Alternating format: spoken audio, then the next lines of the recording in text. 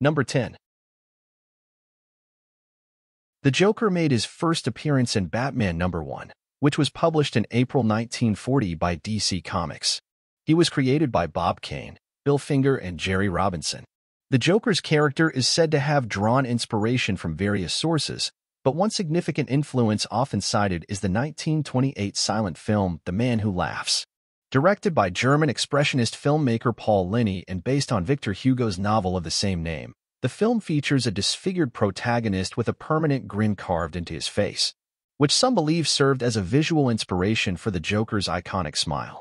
While there may be thematic similarities between the character of Gwynplaine from The Man Who Laughs and the Joker, the connection is not explicitly confirmed by creators at DC Comics. Nonetheless, the film is often mentioned in discussions about the Joker's origins and influences. Number 9. In the early days of comic books, it wasn't uncommon for characters to be created for a single issue or story arc, only to be discarded afterward. Similarly, the Joker was initially intended to be a one-off villain. In that story, the Joker was supposed to die at the end, falling to his apparent death after a confrontation with Batman. However, the character proved to be immensely popular among readers, and the decision was made to bring him back in subsequent issues. This decision led to the Joker becoming one of Batman's most iconic and enduring adversaries, cementing his status as one of the greatest comic book villains of all time. Number 8. In the Flashpoint storyline, which explores an alternate reality where the timeline has been altered, Bruce Wayne's mother, Martha Wayne, becomes the Joker. In this reality, it is Bruce who is killed in the mugging incident in Crime Alley, leading Thomas Wayne, Bruce's father, to become Batman, while Martha Wayne is driven insane by grief and becomes the Joker. This dark twist on the Batman mythos adds a new layer of tragedy to the Wayne family, portraying Martha Wayne as a tragic figure who descends into madness following the loss of her son. The Flashpoint storyline is known for its exploration of alternate realities and the consequences of changing key events in the DC Universe timeline.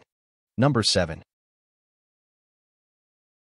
In the storyline, A Death in the Family, the Joker indeed eliminates Robin, specifically the second Robin, Jason Todd.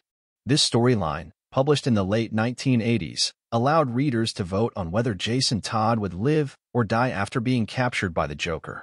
The readers ultimately voted for Jason's demise, and he was brutally murdered by the Joker. Jason Todd later returned years later as the Red Hood. Number 6. The Joker famously cut off his own face in the Death of the Family storyline, which was part of DC Comics' New 52 continuity. In this storyline, the Joker returned to Gotham City after a year-long absence with his face surgically removed, leaving Batman and his allies to unravel the mystery behind his gruesome actions.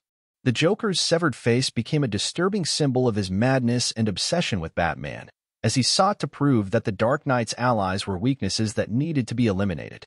The storyline was a dark and intense exploration of the twisted dynamic between Batman and the Joker, leaving a lasting impact on both characters and their relationship. Number 5.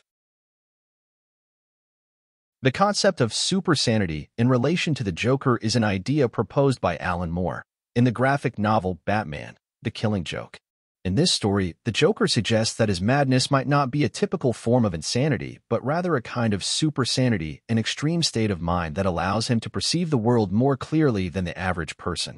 According to this interpretation, the Joker's worldview is so detached from conventional morality and social norms that it grants him a unique perspective on reality. He sees life as inherently absurd and chaotic, and his actions reflect this philosophy as he seeks to spread chaos and undermine the established order. Number 4. The Joker is responsible for a significant number of deaths in the DC Universe, making him one of the most lethal and dangerous villains in comic book history. While his body count may vary depending on the storyline and interpretation, the Joker's actions have resulted in numerous casualties, including civilians, law enforcement officers, and even other villains. What makes the Joker particularly menacing is not just the number of lives he has taken, but also the chaos and devastation he creates. His crimes often involve elaborate schemes, acts of terrorism, and psychological manipulation that lead to widespread destruction and loss of life. I hope you're enjoying this video. Before we get to the top 3, please could you take a moment to like and subscribe to my channel, as it would be a great help. Number 3. The Joker's immunity to toxins and drugs, including fear toxins, is often depicted as a result of his exposure to the chemical bath that transformed him into the character we know. This origin story has been told and retold in various iterations throughout DC Comics.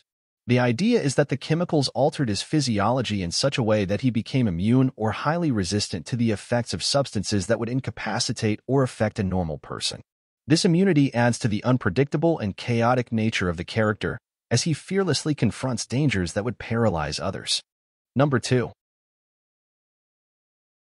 The concept of there being 3 Jokers was introduced in the DC Comics storyline Darkseid War, which was part of the larger Justice League series written by Geoff Johns and illustrated by Jason Fabok. In this storyline, Batman gains access to the Mobius chair, a source of vast knowledge and power. When he sits in the chair and asks it to reveal the true identity of the Joker, he is shocked to receive the answer that there are in fact 3 Jokers. This revelation has sparked much speculation and intrigue among fans, but the full implications and details of this revelation have not been fully explored or explained within the DC Comics continuity. Number 1. The Joker is depicted as being skilled in hand-to-hand combat and various forms of weaponry in different iterations of the character across various DC Comics storylines, movies, and other media.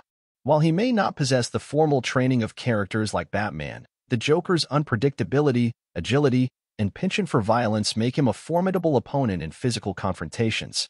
Additionally, his ability to outmaneuver and outwit his adversaries often plays a significant role in his combat effectiveness. Thanks for watching. I hope you learned something from the video and we'll see you on the next one.